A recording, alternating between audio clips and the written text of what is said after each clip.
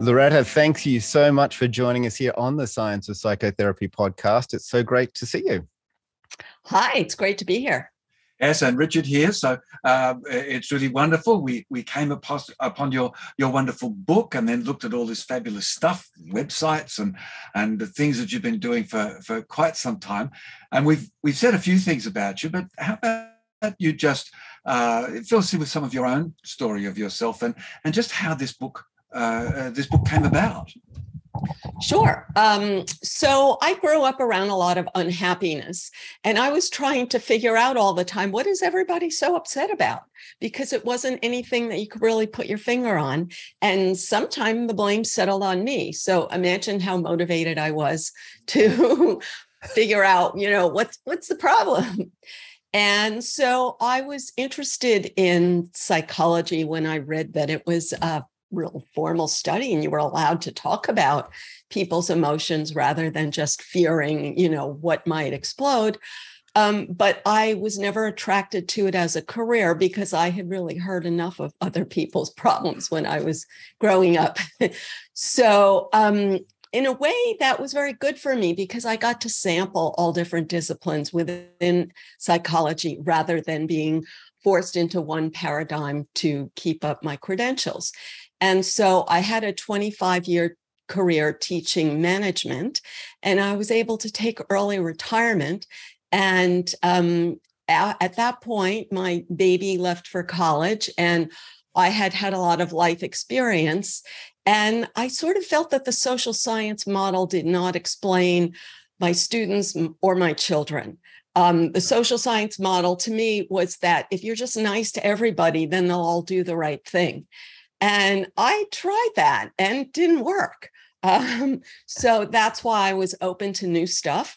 And one of the things that I discovered was evolutionary psychology, which did not exist when I was in college in the dark ages. So I started reading a lot about monkeys, and one little monkey study here mentioned a chemical and another little monkey study there mentioned another chemical, and no one had connected the dots. So that's the simple answer of how I got started. And I think what is exciting about what you're doing, what a lot of other people are doing, is that we're going to look at the lived experience as the essential framework. Then I'm going to look for things that help me understand the lived experience. I'm not going to sit in a lab, find out what things do in a lab, and then tell people that's how they should live. And yes, this is a big movement at the moment. Actually, we just had our major scientific awards, the finalists. One of them is a purely lived experience based study on handicapped. And so they're working with handicapped people as the central elements. So this is what you were looking at, this idea of, there's all this information, but I'm trying to understand these actual people. This is, my students and my family. And that interesting thing that you said back there, if also I could just sort of throw in for your continuing comments among those things, was and that there was a tendency for people to blame other people, that you copped a lot of the blame for their unhappiness. It's sort of like not wanting to be my fault. Can you just sort of tell us a bit more about those thoughts and motivations that you had in writing? Sure. Well, we all know that this common response of "you made me mad, you upset me," and I heard that a lot from my mother. She pointed blame in many directions other than herself, of course. Yeah. And after she was gone and I gained some adult perspective, I realized that she had a really, really bad situation when she was young, and that wired her, and she was projecting that onto her current reality. And that's how the brain works. And I wish I had understood it, when I was young. Mm-hmm. Yeah. This is as a grandfather, I keep thinking to myself, if only I'd known that, my daughter would be so much happier. But my granddaughter's happy now, so that's good. Now my daughter's good, but this thing of and of course in psychotherapy and psychoanalytical thing, they talk about transference, countertransference, and projection and all that stuff. But this social activity of pushing outside of ourselves for causes to our misery, rather than working what's inside of ourselves. I think what you're doing is part of what will help us understand this. Is I don't understand what's going on inside me, Yes. but I can see somebody saying something that I don't like.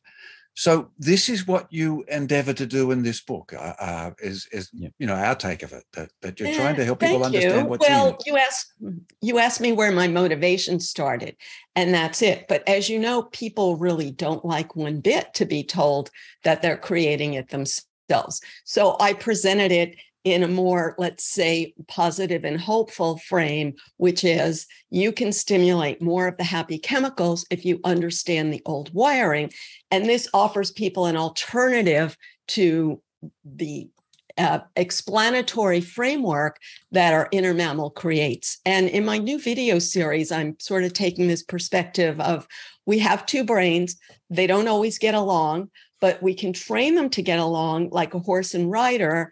And a skillful horse and rider can get more done, but it's very hard to do because your human brain uses language. So you think your inner voice is the whole story, and your mammal brain releases chemicals, but you're not aware of these responses or the old pathways that control them. And because you're not aware of that, your human brain tries to help by coming up with some logical explanation that makes you look good. And I call that your internal public relations agency. and that's what I love about the way you've written this too, is the language you use is very accessible. Of course, you've written this for the general public. And as a clinician, there is so much that we can adopt from the way that you've explained things. So I'd love to dive into some of the aspects of the book. So just the sort of the subtitle here is Retrain Your Brain to Boost Your Serotonin, Dopamine, Oxytocin, and Endorphin Levels. Now, it sounds very scientific, but it's very, very pragmatic as well. So where should we start?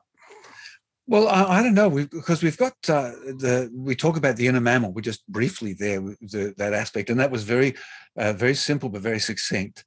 And you just really jump into there's two sides. You talk about the happy chemicals in chapter 2, and then also later on you talk about why we move into unhappiness. What is the framework, and this idea that there's ways in which we can stimulate ourselves or shift ourselves from one to the other. So maybe if we just start in there, meet your happy chemicals. So the bottom line, of course, is that our emotions, our chemicals, are controlled by brain structures that we've inherited from earlier animals. And anytime you're doing anything that an animal could do, then your mammal brain can control that, your limbic system. So it releases a good feeling chemical in a moment where the appropriate behavior is to move forward towards something that meets a need. So a good feeling exists for a reason, not for you to sit around on the couch feeling good, but to motivate you when it's appropriate to move forward to meet a need. And when I say appropriate, I mean that it helps you meet your needs. Now, a bad feeling chemical is released when the survival behavior is to move back from a threat. So it's sort of like your natural GPS that you're always getting chemicals to either move forward or pull back. That's all their function. So people always want to put some kind of virtuous, higher morality to them, but this is their core function in animals. So each one has a different function, which is why we so urgently want all of them. So dopamine is the core. It's the good feeling that a need is about to be met. So the classic example is you're about to reach the finish line in a marathon. But how did you get there is all the training you did.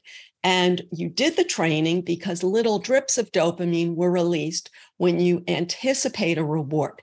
So for one person, they think, oh, I'll be so happy if I finish a marathon, that they perceive that training as approaching a reward. Whereas other people like me think, well, I don't really care if I cross that line or not. So I would have like writing a book to me is like, I'm so excited that I can't wait to go back and sit down at my desk and get closer to that reward, which other people might hate. So it's very individual because we're all wired by our past dopamine, starting from that newborn who doesn't know what milk is. But when milk appears, then that meets a need. Dopamine's released and wires them to then start getting excited in advance when they hear their mother's footsteps. So it's just layer on layer of past rewards. So if we move on to oxytocin, oxytocin is the good feeling of social support. And this is the sort of the warm and fuzzy thing that we mostly hear about in the media as the path to happiness. But the reality is that animals, although they seek a herd or a group when they're threatened by predators, that they prefer to disperse when they're safe because that avoids conflict over food. So the animal brain is constantly choosing when is a better moment to return to the herd and when is a better moment to seek greener pasture. So we are always making that decision too, but we sort of want both, we get frustrated that we have to choose. Now, because when you don't have a herd, when you don't have social support, then it's a high priority, and oxytocin is very motivating for you to do things that build social bonds so you can get it. But then we all know that the minute you have a herd, then you get annoyed with them. Right? And like nobody likes to admit that, but it's so easy to see. So that's why I like to point out that the real mammalian urge is for protection. And that's an inherently selfish need. I want you to protect me. I'm running to the herd so that the predator gets you rather than me. So that's why a lot of this behavior is confusing and doesn't make sense. And a simple example would be people might go to a giant stadium to be with like 10,000 other people who share their love of a sport or a singer, because we really are so frustrated with our herds in reality that we construct illusory ways of creating that feeling of being in a big herd. But the minute you leave that stadium, they're not going to be there for you. So we're better off understanding this impulse rather than sort of the internet wisdom of, you should be with your pals all the time, which just leads you to go to the pub every night. No, it's really nice. I just quickly in there in a comment that we had a commercial recently for a mobile phone. And what it did was it advertised the mobile phone with everybody sitting together. So it was sort of like, here's your herd.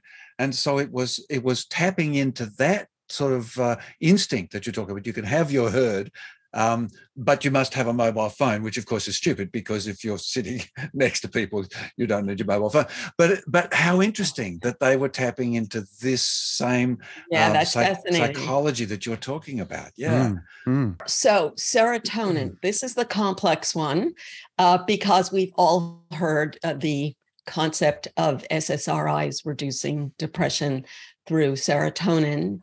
But back in the 70s and 80s, there was monkey research that showed that the animal who gains that social dominance moment has a spurt of serotonin. And this is uncomfortable. We don't like to think this, but in fact, there was a whole century of research that showed that mammals have social hierarchies, and they invest tremendous energy and effort into raising their position in the social hierarchy because it promotes reproductive success. So this did not please the gods of academia. And so we didn't hear very much of this, and it soon disappeared. And so imagine how stunned I was when I stumbled on this. And I thought, well, doesn't that explain everything that frustrates us in daily life? So you get a little serotonin burst when you have a moment of social dominance. And rather than putting it in an uncomfortable way, let's just say that if you're playing cards and you draw just the card you need and you're like, wow, I'm going to win. So it's a universal pleasure of winning. And we all know that that exists. It's just taboo to talk about it. So we only see it in others, and we only see it in the context of societal evils rather. But if you see it in yourself, then you see why. David Attenborough helped me tremendously in understanding this, because I would see in his nature videos that a little monkey who reaches for a banana near a bigger monkey is going to get bitten. So the little monkey pulls back, which is cortisol, and they do the social comparison thing.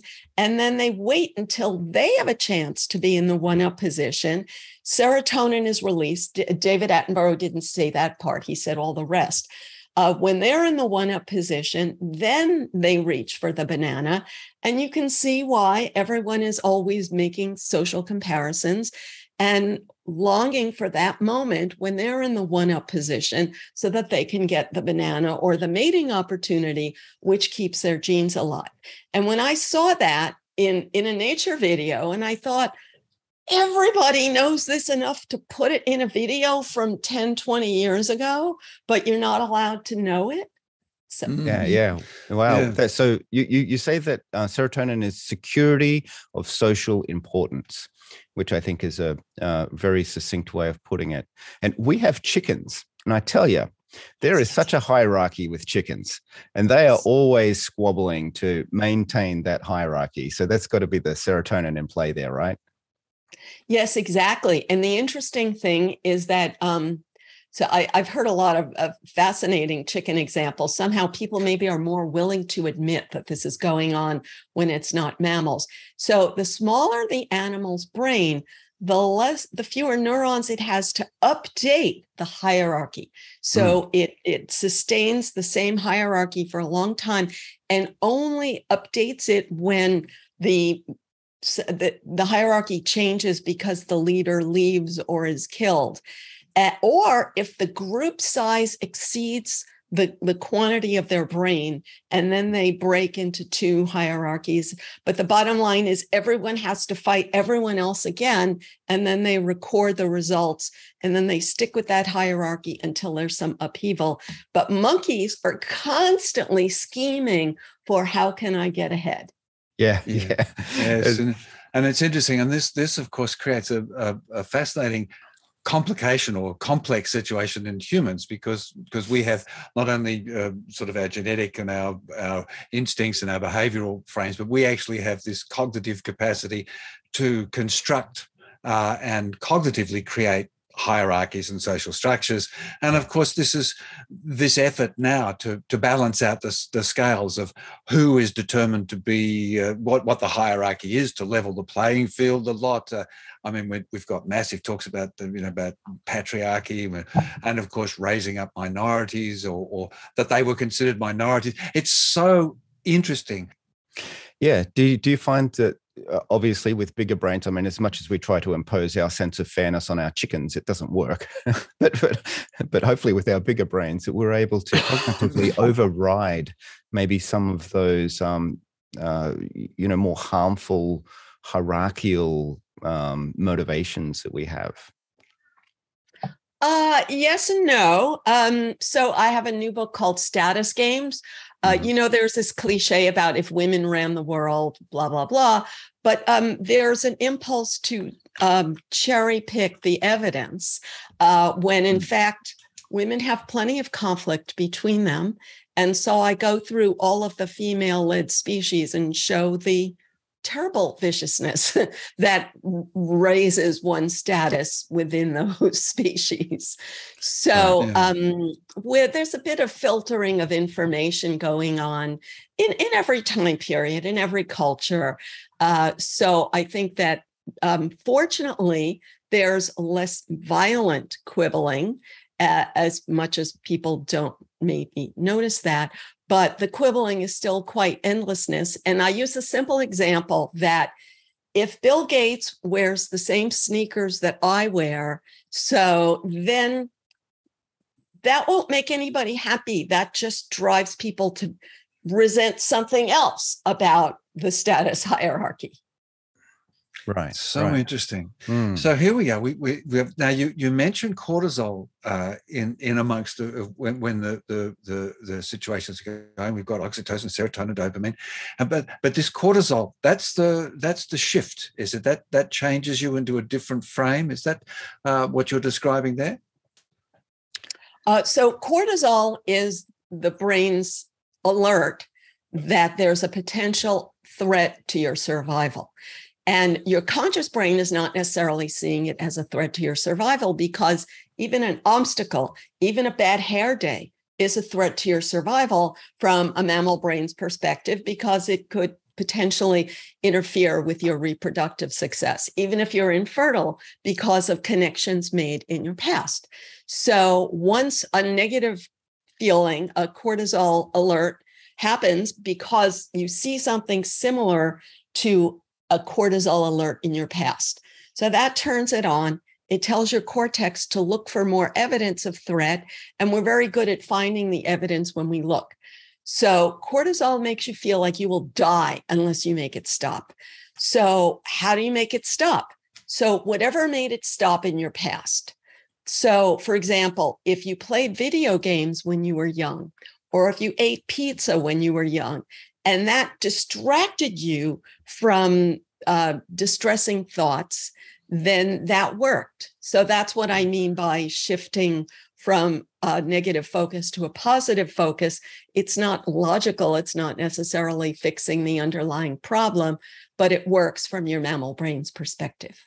And of course, these things, we can take these to extremes and we get addictions and all sorts of things to try and maintain a sense of, happiness. Yeah. Yeah.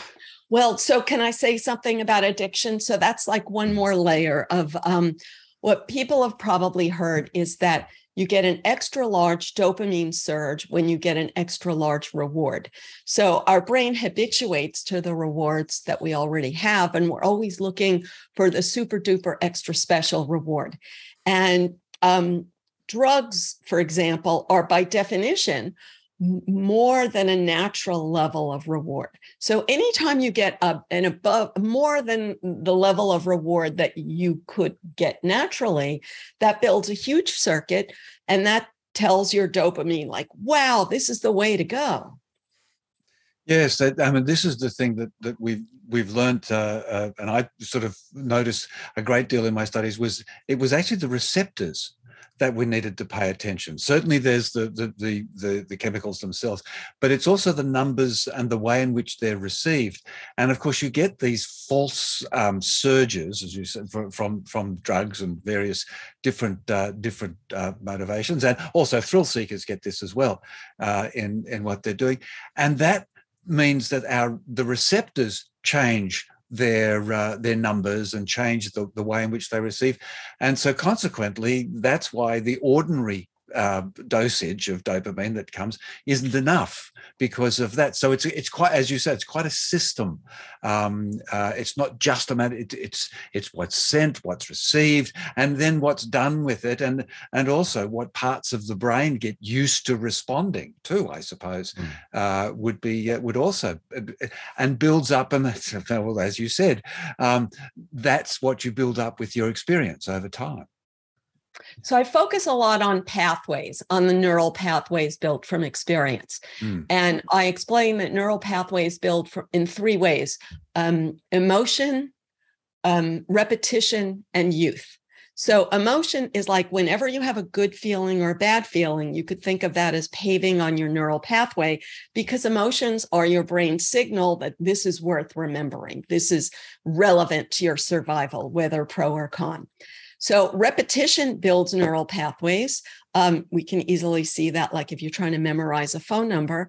And youth is when myelin is abundant, and that the myelinated pathways are up to 100 times better at conducting electricity. And that's why we rely so heavily. And that's why it's so easy to speak your native language and so hard to learn a foreign language in adulthood. So you put these all together, and whatever you do with your existing neural pathways feels natural and normal. So that's why we tend to repeat behaviors that turned on our happy chemicals in the past, and why it's so hard to turn them on in new ways. Yeah, and you say there's two sides of the stick. One is just that the behaviors that stimulated good things, we repeat those to get those good things to happen, but behaviors that don't, we have linkages too. And you put it so nicely that we link what is bad to what happens just before. So suddenly you get these hard, or these not hardwired, but these very strongly empowered things and I suppose one of the terms we use is triggers. So what's that about? What's happening there? Sure. So in the animal world, the classic example, like let's say a monkey is in the top of a tree and a hawk comes down and grabs it and puts its claws in it. And that's pain is a big surge of cortisol. Cortisol wires all the neurons active at that moment.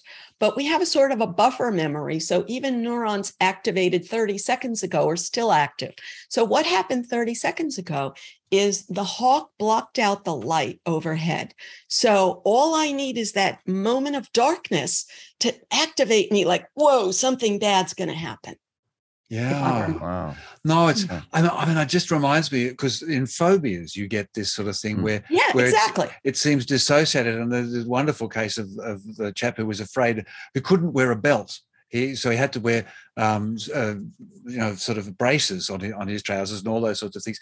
And they finally got back to it that when he was a very young child, they had a very playful, great relationship with a dog. But the dog would play with him, but sometimes he would sort of get on top and he would sort of be smothered a little bit. And of course, right in front of his eyes was the leather collar. And over time, that was forgotten as a memory, but it just got translated into this leather. Exactly. Yeah. Exactly. And so suddenly you've got these what seem to be odd behaviors or odd relationships, odd triggers, but that's what you need to go back to find out. That's what we're finding when we find the moment, the event of the trauma, but what was going on just before. How interesting. Yeah. So understanding some of the mechanisms and these chemicals, let's move on to creating some healthy habits. Now, you've got a certain time frame that you talk about when it comes to creating habits. So let's get into the pragmatics of how we can change things. Good. So the book is based on a 45-day model. If you repeat a new behavior for 45 days without fail, you'll build a new pathway. Now, I can't actually point to data on that because I heard this from a yoga teacher who I thought was reliable. And then, how people like insist on their data. And then when I looked for it, I couldn't find it. So the next editor said, well, just leave it out. Then I got feedback from readers who said, no, I like the 45 days because I really needed to have that. So it is giving you that excitement of approaching a goal, but with the caveat that on day 46, you still need to do it. The point is that it should be easier on day 46. But my focus is on the fact that you have to do it 45 days without fail, and you have to start over if you don't do it. Yeah. Because the minute you tell yourself, I could skip a day, then you're building the circuit that says, it's fine to skip a day, and then you're going to just skip another day and another.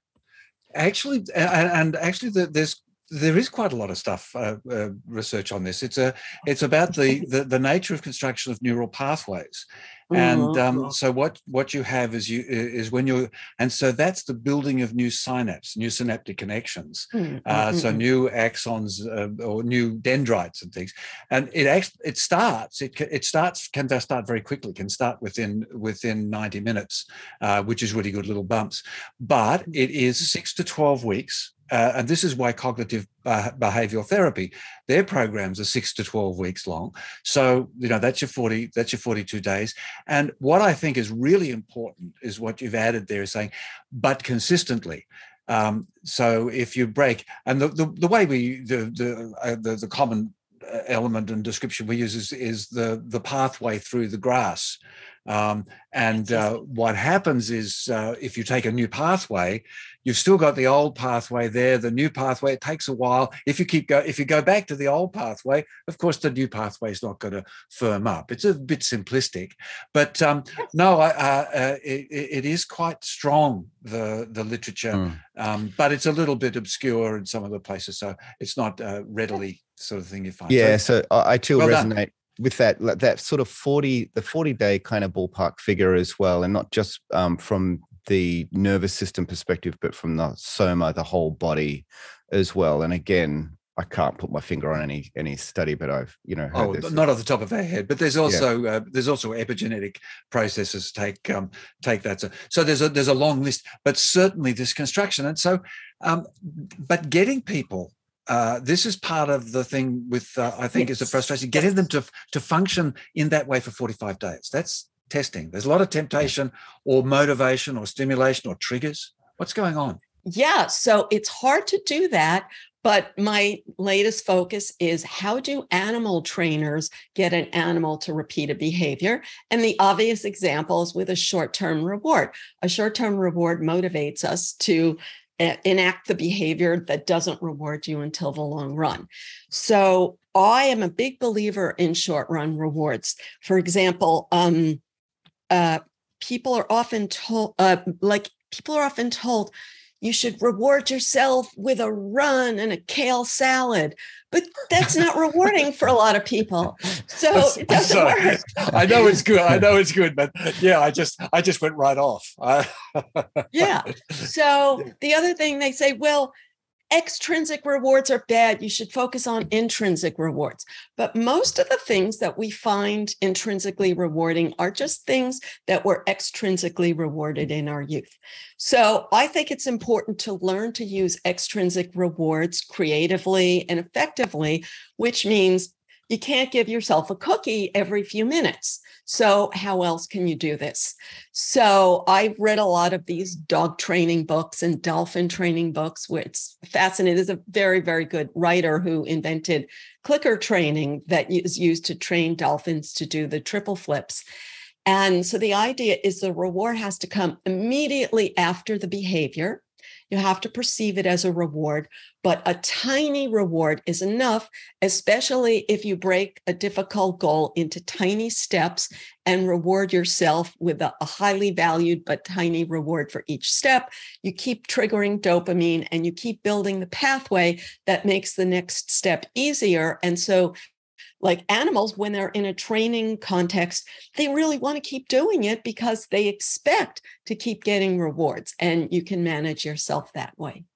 And those rewards are also the oxytocin too, I suppose. That I get that connection, and also the endorphins. I get that puff. So you've got, and then that all gets connected to the behavior.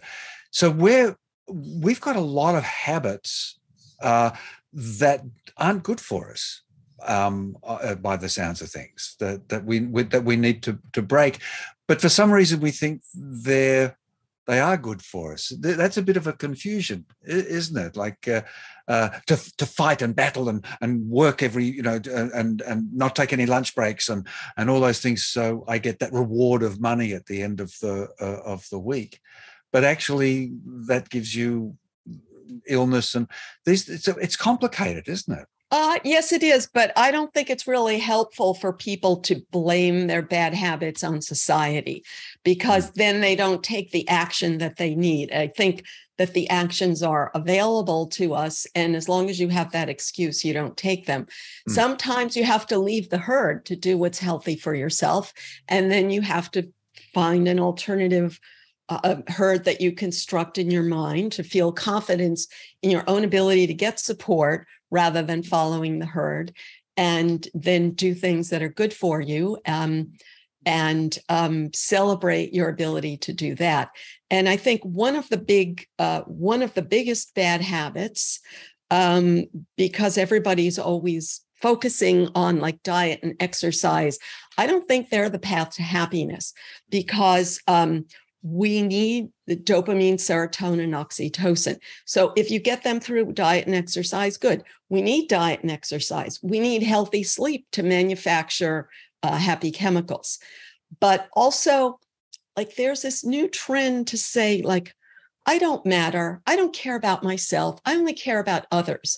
And I think that's a real problem, because your inner mammal hears, like, you don't care about me. It's never my turn. You're never going to meet my needs. You only care about the needs of others and not me. So I think that also you have to make peace with your inner mammal. That's the habit that I'm most focused on. Right, right. That's really interesting. So to make it really concrete, would there be an example that we could pick on for a moment and just sort of step through what the problem is and how we can habitually change it into something more positive? Let's use an example, let's say from my personal experience, if I could go back in time and do a better job. So when I was a worker bee, which I was for most of my life, so I would be sitting in meetings and I would get really upset, let's say. So I think everybody can understand that feeling of being upset. It's like your inner mammal is locked in a barn. I think of it that way.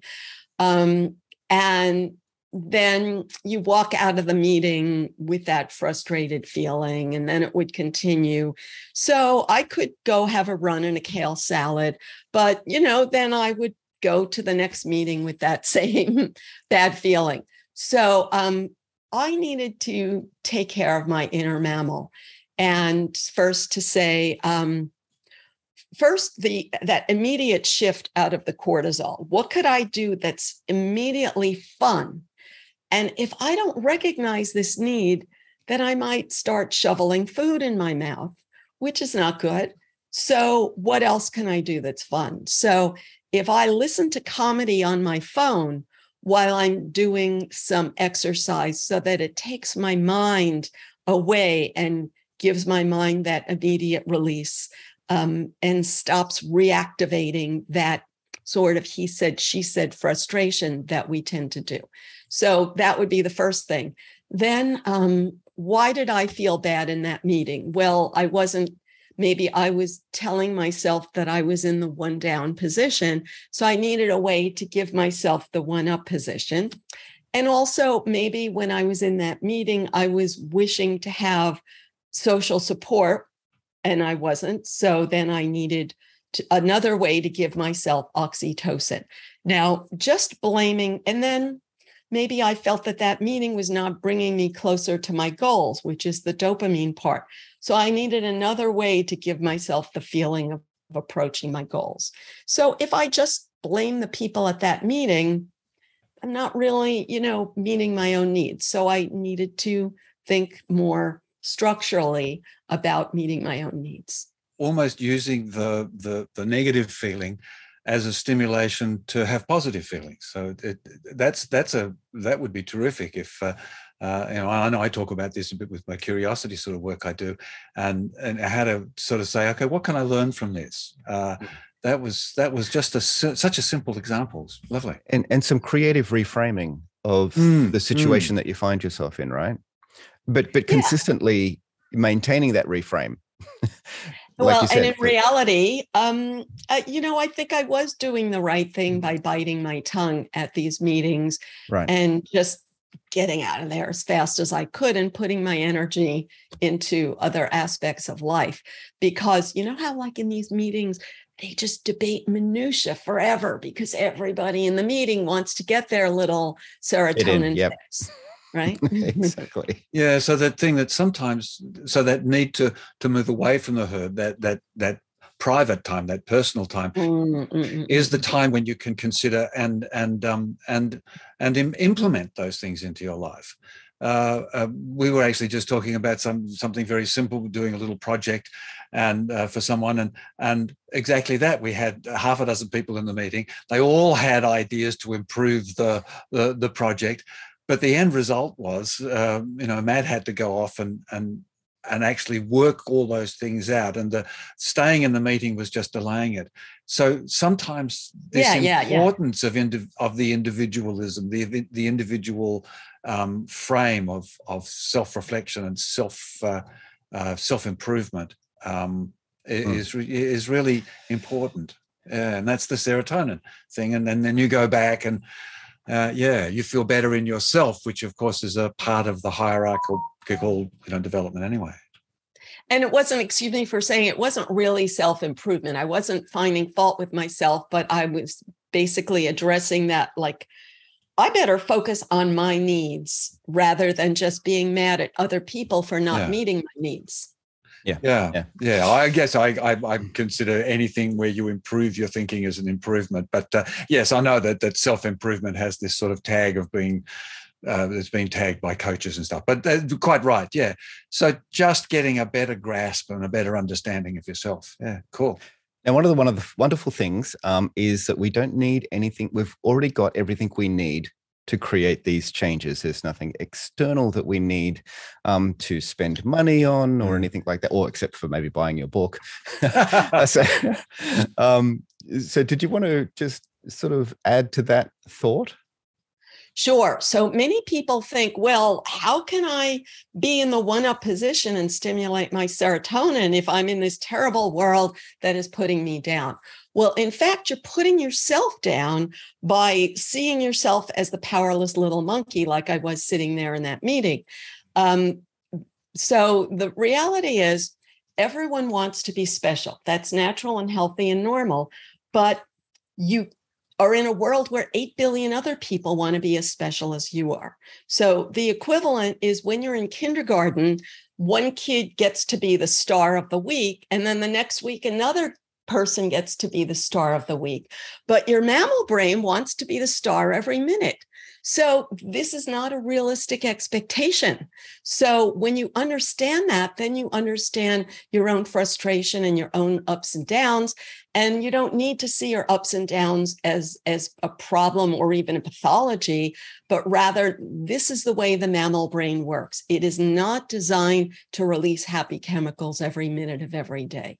I do remember some psychological studies from years ago that found that people that were mentally, physically, and just generally healthy all round had a slightly above average perception of themselves. So they thought themselves a little better than they actually were. And that was actually healthy. That book, right? Yeah. And that was actually healthy.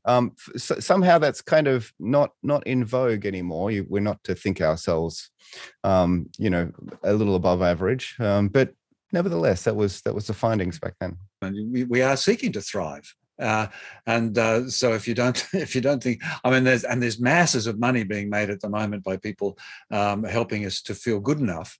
And I very often say, good enough for what? Just first of all, you've got to be good enough for yourself. And that's a process. And then the outside world's another issue. I loved it once. Who was it? Selma Hayek or someone was saying, she said, when if someone insults you and you feel really bad and you have all these negative feelings, what would it have been if they spoke to you in a foreign language? So actually, they didn't insult you. You let what they said be an insult. Yes, and exactly. So there's a lot about what we do that is, and as you're saying, we have within us that lovely chapter, rely on the tools that are always with you. So we have these capacities. And to some way, is it right to say we have a choice, or is it that we need to set up frameworks, or is it a combination of these changing of habits, making choices? What do you think as we're moving now to sort of closing in on the end of the talk? I think we have a choice, but we are challenged to make that choice in every moment. And because that's hard, and because our brain is so easily sailing into the neural pathway that was built up in the past, that habits are the modern way of freeing yourself from that risk of making a bad choice and making it easier to make the good choice. But I just wanted to say about when you said, I can't remember what it was, but the idea of social comparison, of we want to improve, but what is an improvement? That social comparison is endless. So no matter what you do, if you keep comparing yourself to others, then it will not feel good enough. And then you'll blame them for thinking you're not good enough when you're really thinking about it. So you have to know that you're making the social comparison, but it's hard to stop because the animal brain does it constantly. And every time period, people have always done it. So when big hats were the style, they got bigger and bigger. When corsets were the style, they got tighter and tighter. So every time period has its craziness. Yeah. I already feel much more relaxed now that I've, just Richard's always going to be better than me, and that's okay. We're mutual balancing society, but it is the problem with social, and there's a number of things. I wrote a book years ago called "How the Real World's Driving Us Crazy," and the sort of the real world as in this social structure. So there's so much for everybody there. Now we probably really have to wind things up now, because we know that people they also compare us to their watches, and they turn us off after a bit. But is there anything we've missed, or is there just a little summary you'd like to make, a last thing to leave people with, or as we just come to the end of the session? Well, we might quickly mention mirror neurons. So you may have heard of this. Mirror neurons activate when you see another individual get a reward or suffer pain. And I think this has been misunderstood with this whole empathy movement. So the purpose of mirror neurons is, when I see you crack open a nut, and I can't crack open my nut, so I watch you, and it activates the position, the behaviors that will help me get a reward. So we are all wired to, more than we realize, by the models that we grew up with, both for better and worse, both for happy and unhappy. And when you know that, then you could sort of park yourself in a position where you could be exposed to other people who have the behavior you want to learn, and pull yourself away from people with behaviors that are not helping you. Yeah, and these are just lie in that. What's beautiful about mirror neurons is that they operate before conscious awareness. They're really fundamentally in there, and we get it, and we get the feelings of it. So we are connected, and we are engaged, and we are able to use these things. That's thanks. That's great to add that in as a part of the package. But there's a hell of a lot more up there going on. But you've really managed in your book to give people a great grasp. I think there are a lot of therapists who will have learned some things today, but particularly I think it gives therapists a tool that they can use for their clients. This book is something that they can say, for those clients who want to understand this stuff a bit better and don't want to go through the heavy textbook, that this is a fantastic book for introducing their clients, but also for those therapists who are still working their way up to understanding this fabulous but very complex thing roaming around our heads. And just a reminder, this is Habits of a Happy Brain. Retrain your brain to boost your serotonin, dopamine, oxytocin, and endorphin levels. And we will leave a link in the show notes. Loretta, it's been wonderful getting to know you and hearing all about these neurochemicals that rule our lives. And we just look forward to talking to you in the future. Thank you so much. It's been a pleasure. Bye for now.